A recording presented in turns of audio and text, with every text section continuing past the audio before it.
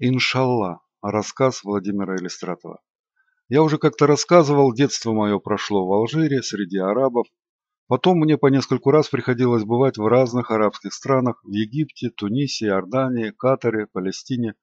Я не специалист по арабскому языку и культуре, не арабист, но мне кажется, немного чувствую этот мир.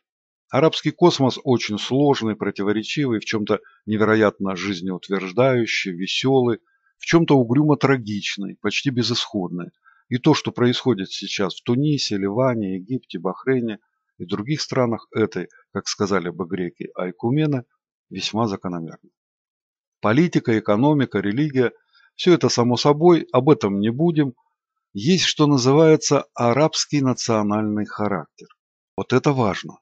Арабы, конечно, все разные. Строго говоря, алжирцы или египтяне не совсем арабы. Вернее, даже изначально совсем не арабы. Арабы – это аравийцы, жители Аравийского полуострова. А уже потом, когда аравийцы завоевали полмира, арабизированные народы начали борьбу за равноправие с аравийцами – шоу-бию. И в результате стали такими же арабами, как саудовцы или йеменцы. Словом, все это сложно и все же. Любой араб в душе – поэт, в широком смысле этого слова. Он воспринимает мир очень эмоционально, в общем, как мы. Причем во всем широчайшем спектре эмоций. Пожалуй, более эмоциональной, экспрессивной, неистовой, безудержной, экстатической от слова экстаз религиозной книги, чем священный Коран, на земле не существует. Такова же и вся арабская поэзия и вся арабская жизнь, включая политику, экономику и прочие менее приятные вещи. Арабы даже торгуются с вдохновением. Торг для араба – это поэма, прекрасная и увлекательная сама по себе, безотносительно к результату. Сейчас два слова про арабскую поэзию, а потом я расскажу короткую историю про то, как я был последний раз в Египте. Вот вам самый типичный жанр арабской поэзии – касыда. Существует сотни тысяч касы. Все они разные, но построены по единому образцу. Едет по пустыне бедуин. Вдруг он видит занесенный песком оазис. И чудится бедуину, что он здесь уже бывал. Начинается элегия, вроде пушкинского «Вновь я посетил». Грусть, ностальгия. Да, бывал. И вспоминает бедуин, это случилось несколько лет назад, и цвели здесь финиковые пальмы, и трепетно журчал ручей, и пахло вкусным кускусом, и встретил он здесь прекрасную зухру с глазами, как два ведра воды. Это устойчивый образ арабской поэзии.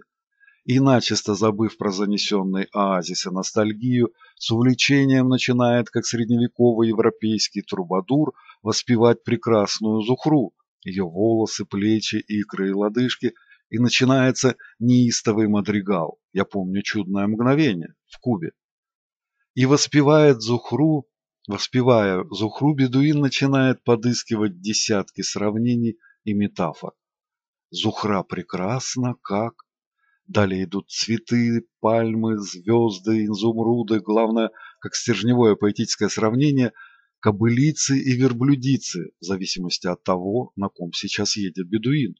И начисто забыв про прекрасную зухру, бедуин полностью переключается на кобылицу-верблюдицу, его верную спутницу в долгих скитаниях по пустыне, в походах и боях. И начинается что-то из Агнии Барто. Я нашел лошадку, идет бычок, качается, уронили мишку на пол и прочее. И вспоминает бедуин, как, сидя на своей верной кобылице-верблюдице, побеждал он в кровавых битвах своих лютых врагов. И начисто забыв про бедное животное, поет бедуин о войне, вспоминает он о погибших товарищах, это называется заплатка риса, и, забыв о товарищах, выкрикивает он угрозы своим заклятым врагам хиджа. И, забыв о врагах, переходит к гимну самовосхвалению фахра, крича на всю Аравию, что нет в целой Аравии и во всем подлунном мире воина смелее и непобедимее его. И так заканчивается касыда, в которой, как мы видим, есть все. Все возможные и невозможные эмоции мира. Вот это и есть арабский национальный характер. Касыды создавали поэты-бедуины, равии, 1500 лет назад. Мне приходилось бывать на арабских демонстрациях и, уверяю вас, там, протестуя ли против президента или добиваясь повышения зарплаты, современный араб вспоминает все. Оазис, ручей, зухру, лодыжки, верблюдиц, маму, кускус, врагов, друзей и свою непобедимость. Он рыдает и смеется, хохочет и воет, угрожает и умоляет, страдает от безысходности и взывает к надежде. И его, поверьте, не остановить.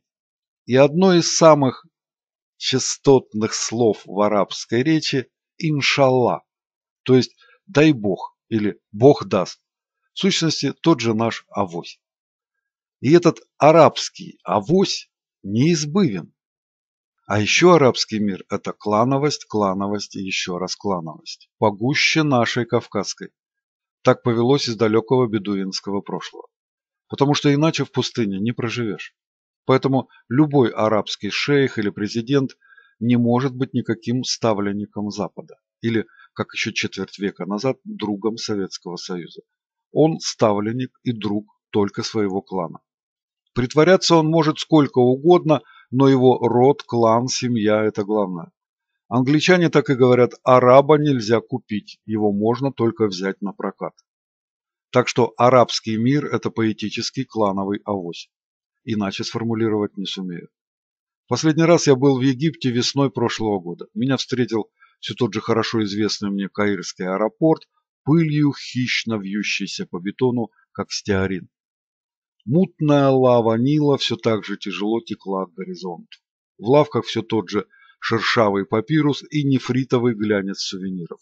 Над головой раскаленный мандарин солнца главного бога Эхнатона. Это был мой Египет, веселая мумия мира, голдящая выкриками торговцев, песней про Аишу, кстати, Аиша – любимая жена Мухаммеда, переливчатыми стонами муллы, истошными сигналами автомобилей. Светофоры в городе Каире – чистый декор, что-то вроде праздничной иллюминации. Половина из них вообще не работает. Некоторые как-то неясно подмигивают, все время меняя режим.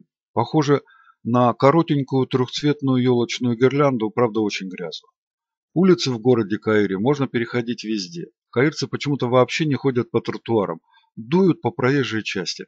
Зато автомобили часто предпочитают именно тротуар. Перекличка клаксонов, как перекличка встревоженных птиц в лесу. Каирские гаишники существуют для того, чтобы брать деньги. Наши, как про них не говори, хоть что-то делают. А эти ничего, только требуют бахшиш. Правила до умиления просты. Если штраф меньше 50 египетских фунтов, это где-то $8, он выплачивается на месте и сразу. Если больше, гаишник и водитель долго и оживленно торгуются, иногда в азарте торга переходят домой к нарушителю или к местному дяде Степе. Совершенно непонятно, за что, собственно говоря, тут штрафуют. Штрафовать здесь можно только за попытку езды по правилам. Меня в аэропорту встретил очень теплый Федя, работник нашего представительства. Он был теплый, но за рулем. Я, разумеется, удивился, попытался возражать, жить-то хочется. «Они не знают, что такое пьяный», – сказал Федя и втопил 120 по встречной. Ясное дело, ислам. Пьянство – дело далекое, почти нереальное. Хотя, скажем, в Турции за это дело сразу сажают в тюрьму. А здесь ноль внимания. Я приехал в Египет на конференцию «Русский язык в арабском мире». В Каире собрались преподаватели русского языка из Марокко, Туниса, Алжира, Египта, Ливана, Иордании и других арабских стран. В основном, конечно, русские жены арабов. Больше всего делегатов было из Хургады. Хургаду в Египте называют Красноморск. Там, кажется, египтян уже меньше, чем русских, по крайней мере, было до 2011 года. Хотя рассказывают, что во время беспорядков русские туристы в Хургаде вышли с плакатом «Египет для русских, не мешайте отдыхать». С Федей мы доехали до отеля быстро. Ночь, машин мало. Каждые 5 минут Федя, сидя за рулем, прикладывался к виски. В эти минуты он был похож на гайдаровского гарниста.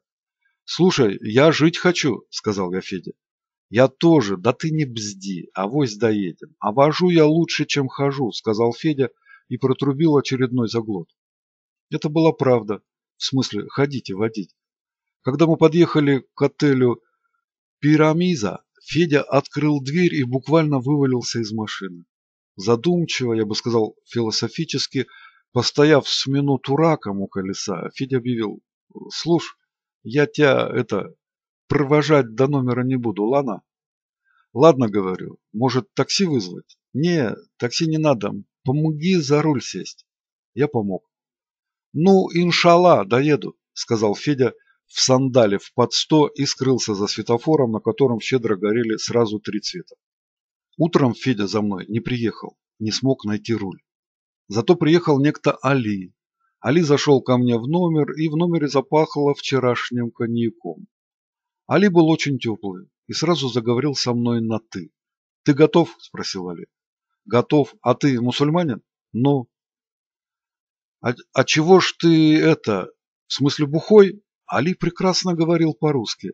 Как я потом выяснил, его клан держит русистику в Египте. Уже во втором поколении. Все родственники Али учились в СССР по гослинии и теперь крышуют русский язык. Да, в смысле этого, Коран ведь это дело запрещает.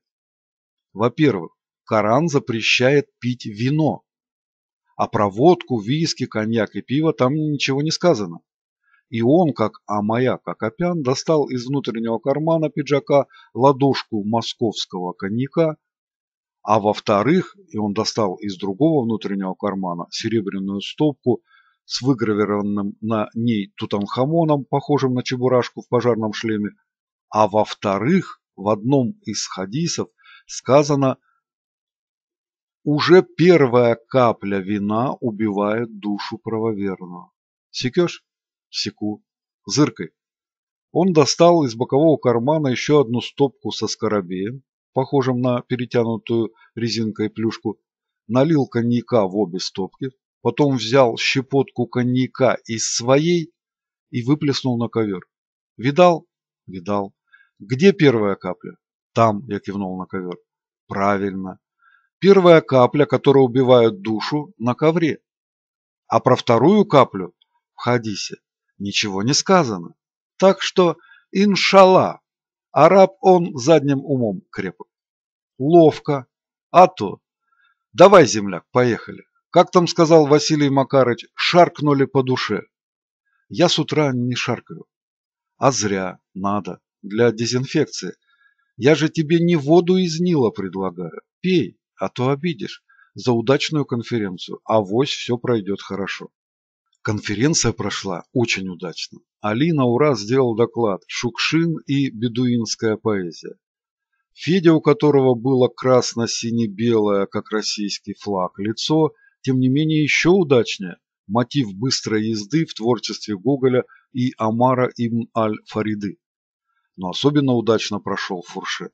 Федя и Али так хорошо нафуршетились, что ввести в отель делегатов конференции пришлось Грише, куратору по культурным связям. Гриша местный русский, его жена коптка, ее зовут Мария, Мириам по-арабски. Она христианка, очень красивая, действительно похожа на Нефертити. Вообще коптки и копты красивые люди. Именно они сохранили настоящие черты древних египтян. Клан Марии, а значит и Гриши, держит в Каире экскурсионное дело, ну, по крайней мере, держал до 2011 года. Искренне надеюсь, что держит и сейчас. Коптов легко узнать по наколке в виде креста на сгибе большого и указательного пальца. Гриша был тоже не очень, но он хотя бы сумел вспомнить, где его машина. Правда, он сначала привез нас в другой отель, потом еще в один другой. На третий раз попал. По принципу артиллерии, в которой он служил в Ливии инструктором. Перелет, недолет в цель. Или, если угодно, по индейскому принципу сотворения мира. Знаете, сначала вылепив первого человека из глины, Бог положил его для обжига в печь и пережег. Получился негр. Потом вылепил другого, положил в печь и со страху не дожег. Вышел белый. А уже в третий раз Бог хорошенько сосредоточился, и получился полноценный краснокожий индеец. Словом, в отель ко 2 часу ночи мы все-таки попали. На следующий день нам предстояла экскурсия по Каиру и к пирамидам. Федя, Али и Гриша вести нас на экскурсию не смогли. Зато смог Хусейн, арабский куратор курсов русского языка. Хусейн был абсолютно трезв. Он вообще не пил, но, как выяснилось, баловался кальяном с недетскими ингредиентами. Клан Хусейна контролирует турбизнес вокруг пирамиды Хеопса. Там есть, как вы помните, 3 пирамиды. Хеопса, Хуфу, Хефрена, Хафра и Мекерина, Манкаура. Последняя не считается, она самая маленькая, ее туристы особо не посещают. А вот Хеопс и Хефрен – это настоящее туристическое Эльдорадо. И эти пирамиды четко поделены. Есть 2 группировки – хеопсовские люди Хусейна и хефреновские люди некоего Тарика, которого Хусейн с ненавистью называл Ибн Шайтаном. Хеопсовские братки, полицейские, продавцы сувениров и дяди на верблюдах, катающие туристов вокруг пирамид, четко отслеживают, чтобы хефреновские не залезали в их зону. И наоборот. Периодически вспыхивают яростные потасовки, во время которых вы можете насладиться всеми жанрами арабской поэзии – хиджами, рисами, фахрами и так далее. Про пирамиды рассказывать не буду, я их видел уже раз 5, что про них расскажешь? Ну да, 2 очень большие мистические кучи. И сфинкс похож на гипермопса. Экскурсию по Каиру и Каирскому музею вела, разумеется, Мария. У многочисленных фараонов в Каирском музее лица как у Дучи. На саркофагах чего только не нарисовано, даже презервативы. Брать на тот свет презервативы для безопасного секса – это сильно. Развитая была цивилизация, ничего не скажешь. Больше всего меня впечатлило Каирское кладбище. Его держит, как мне объяснили, клан некоего Абдаллы. Ситуация там такая. Есть огромное кладбище. На нем плотно-плотно проживают бездомные, в сущности бомжи, в десятках тысяч хибарок. Висит белье, работают телеки, играют детишки. Основная оплата за проживание – ухаживание за могилой. Плюс кто как договорится. Там, говорят, есть свои рынки, кафешки, мастерские и прочее. В общем, Черкизон на Митино. Картина передвижника Николая Ярошенко «Всюду жизнь». Провожал в аэропорт Али со своей неизменной ладошкой московского. Багаж мы оформили без очереди, потому что аэропорт держит клан друга Али Хуари. Почему-то мне было очень грустно. Правду говорю. Предчувствие? Не знаю. «Ну что, на следующий год приедешь?» – спросил Али. «В Красноморск завезем, в Шарм, по Нилу на кораблике сплавимся до Асуана». «Иншалла», – сказал я по привычке, – «если все сложится». «Авось сложится», – улыбнулся Али. Не сложилось. Зато в самолете у меня сложилось стихотворение, лирическое, типа касиды, только, конечно, пожиже. Нахлынуло вдруг что-то из алжирского детства, когда мы ездили в Сахару и остановились в одном небольшом оазисе. Можно зачитаю? Спасибо. Мне явилась царица Сахара, тень оазиса, сизый араб, и сквозь пальмовых лап опахала злого солнца колючая рябь. И дымится, как свежая рана, на полу с каркаде пиала и сухие экстазы Корана с минарета дарует мулла. И колдует над адским кускусом дочь хозяина дева Фатьма, луч гуляет по девичьим бусам, а в очах ее жаркая тьма. Ни мольба там, ни страсть, ни угроза, тень Каабы без выси, без дна. Так не вянет сахарская роза, потому что из камня она. И стремглав вечереет Сахара, под луны колыхание седой, под витание чайного пара, словно духа над первой водой. До свидания, арабский мир. Не прощай, а именно до свидания. Придет срок, снова увидимся. Обязательно. Твой Иншалла Авасевич Елистратов Бедуинский. На этом все. Всего хорошего. Канал WEBRASSKAZ. До свидания.